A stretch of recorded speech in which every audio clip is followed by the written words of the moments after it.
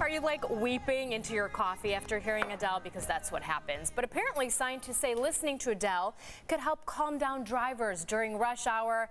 I don't buy it. It just stresses me out. Funny you say that. When I listen to Adele, I do get stuck in my head as well. Yes, it's like you could be the happiest human in the world. You hear Adele and you're sobbing. So for me, like I'd rather blast Snoop Dogg or Bone Thugs and Harmony Some and be gangster like, rap. Like, yeah, that really helps to me get you pumped. Because when you hear Adele, you get stressed out. You think about your love, your former loves. You cry. These are like breakup songs, and you just get like you literally sobbing in the car. No.